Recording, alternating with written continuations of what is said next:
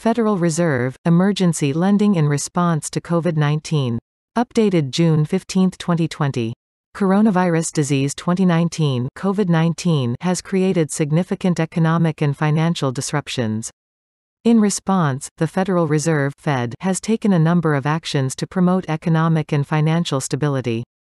This insight covers actions taken by the Fed in its lender of last resort role, actions intended to provide liquidity directly to firms to ensure they have continued access to needed funding. The Fed finances this assistance by expanding its balance sheet. For more detail, see CRS Report R46411, The Federal Reserve's Response to COVID-19, Policy Issues, by Mark Labonte. For information on regulatory changes made by the Fed, see CRS Insight Indiana, 11278, Bank and Credit Union Regulators' Response to COVID-19, by Andrew P. Scott and David W. Perkins. Discount window. In a March 15 announcement, the Fed encouraged insured depository institutions, example, banks, to borrow from the Fed's discount window to meet their liquidity needs. This is the Fed's traditional tool in its lender of last resort function. Discount window lending is negligible in normal conditions but has surged since March. The Fed also encouraged banks to use intraday credit available through the Fed's payment systems as a source of liquidity.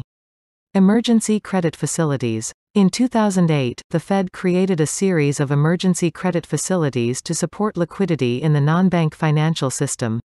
This extended the Fed's traditional role as lender of last resort from the banking system to the overall financial system for the first time since the Great Depression.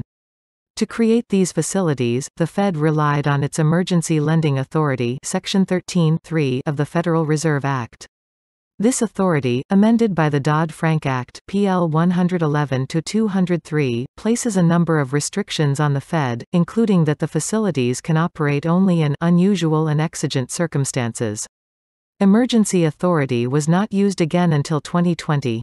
To date, the Fed has created 9 emergency facilities, some new, and some reviving 2008 facilities, in response to COVID-19. On March 17, the Fed announced it would revive the Commercial Paper Funding Facility (CPFF) to purchase commercial paper, which is an important source of short-term funding for financial firms, non-financial firms, and asset-backed securities (ABS).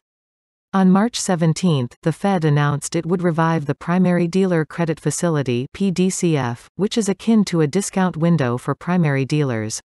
Like banks, primary dealers are heavily reliant on short-term lending markets in their role as securities market makers.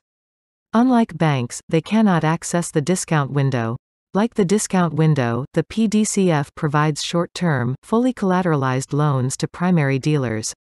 On March 19, the Fed announced it would create the Money Market Mutual Fund Liquidity Facility (MMLF), similar to a facility created to stop a run on money markets in 2008.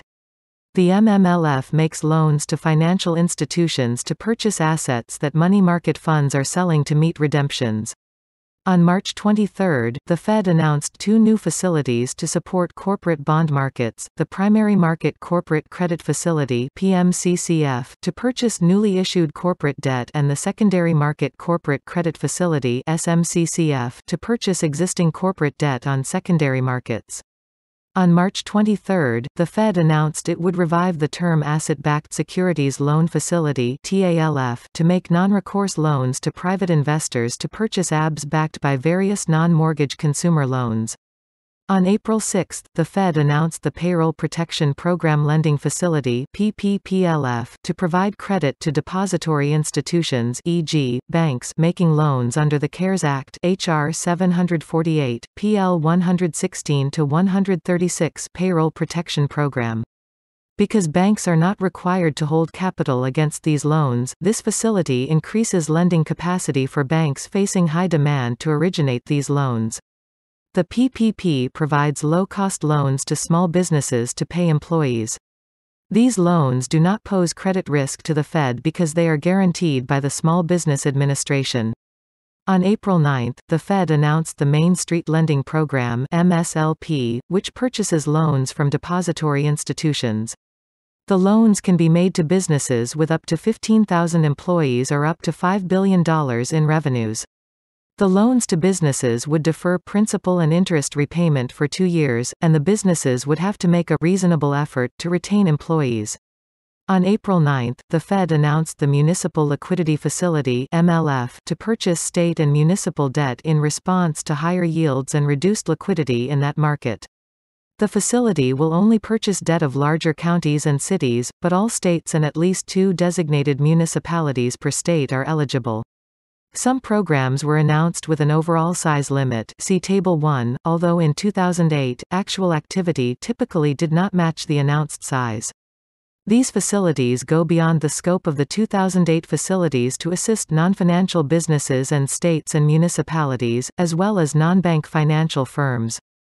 In some programs, the Fed purchases securities in affected markets directly. In other programs, the Fed makes loans to financial institutions or investors to intervene in affected markets. These loans are typically made on attractive terms to incentivize activity, including by shifting the credit risk to the Fed. Many of these facilities are structured as Fed-controlled special-purpose vehicles because of restrictions on the types of securities that the Fed can purchase. The Fed typically charges an interest rate that is higher than benchmark rates or fees to compensate for risk. Although there were no losses from these facilities after the 2008 financial crisis, some of the 2020 facilities pose greater risk, and assets from Treasury's Exchange Stabilization Fund (ESF) have been pledged to backstop losses on several of the facilities today. Title IV of the CARES Act appropriated an additional $500 billion to the ESF, of which at least $454 billion is available to support Fed programs. To date, $215 billion has been pledged to these programs, see Table 1. The CARES Act places certain restrictions on the Fed programs, such as conflict of interests and oversight requirements.